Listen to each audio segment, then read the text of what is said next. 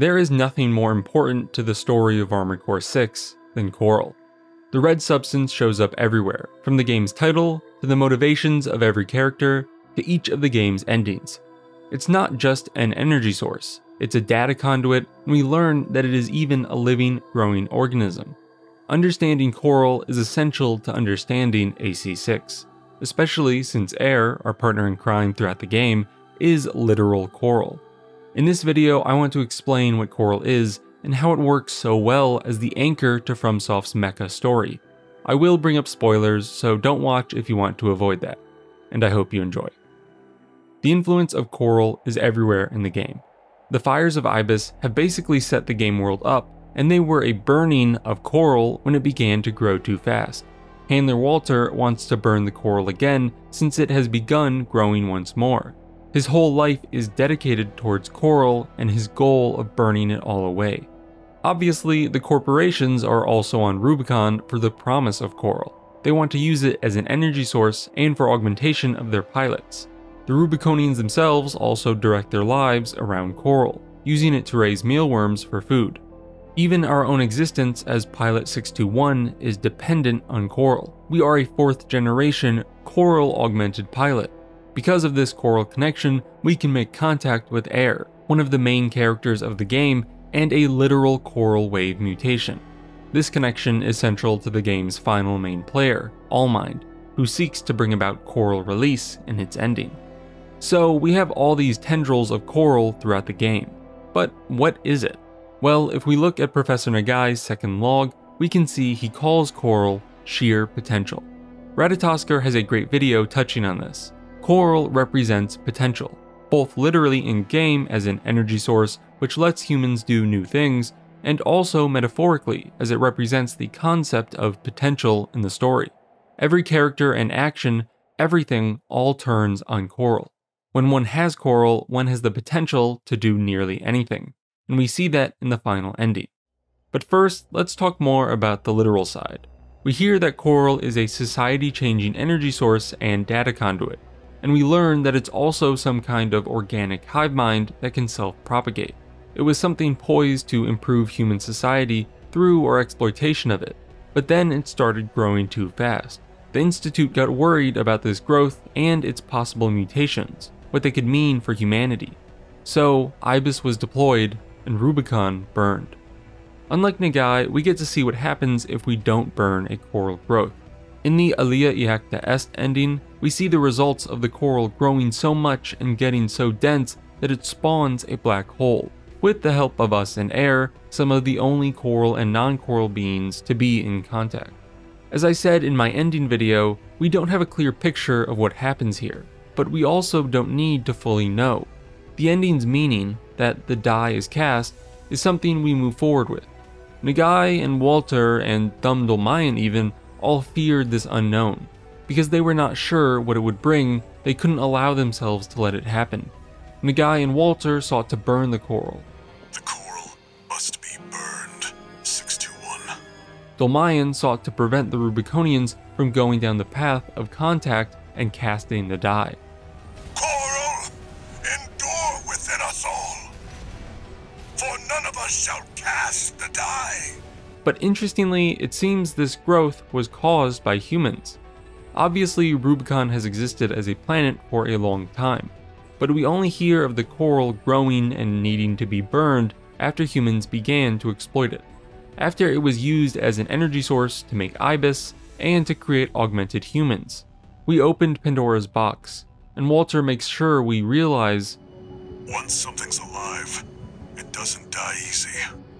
Walter thinks the solution is that you just have to be really thorough about killing it, i.e. glass the whole star system twice. But I don't think this does the job. I don't think we can go back. The die of coral has already been cast, and we need to deal with it. I think the similarities between Ibis and the Fires of Raben are meant to show that this burning doesn't do the job. Coral doesn't die that easily. Once some new potential is found, how can you go back to the time when it didn't exist? You can't close Pandora's box after everything's escaped. You can't just ignore new potential. I don't think we can kill the coral. I don't think we have the ability to in-game. If the Fires of Raven ending just repeats the mistake of Ibis, and if the Liberator of Rubicon ending just pushes the need to deal with the issue down the line, then we are only left with Alia Iacta Est, following Allmind's plan, at least until the final fight. Ayer has a key piece of dialogue about Allmind's motivations. She says, "Humanity assumed its current form to fight itself, to choose from infinite selections. That is the essence of the human race, and the key to biological evolution. Perhaps it is also a clue to what Allmind's true goal is." The idea here is that what is core to humanity is the choosing amongst infinite selections, infinite potential. We grew and evolved to be the unique species and people we are by fighting ourselves and choosing for ourselves amongst infinite selections. We are beings who bring new possibilities into existence to choose from them to better ourselves. Coral is a complement to this. It brings opportunities to fruition. Coral release is the greatest example of this. It happened when all of Rubicon's coral grouped up together. From Nagai's first log, we know growth happens quicker with density. The massive coral group experienced a positive feedback loop of growing, getting denser, and growing more. And at the apex of this, we and air, as the one point of contact, release the trigger. The coral collapses into a black hole and somehow disseminates among the stars.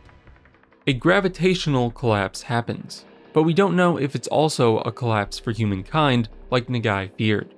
The coral is everywhere, and we are unsure of what that means. The ending is ambiguous. All we know is there is no going back, and that the potential of coral has been injected across space.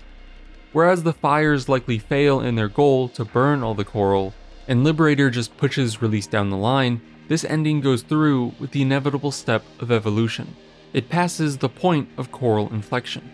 Humanity and our core identity of choosing selections has been given the perfect substance to go forward in that drive.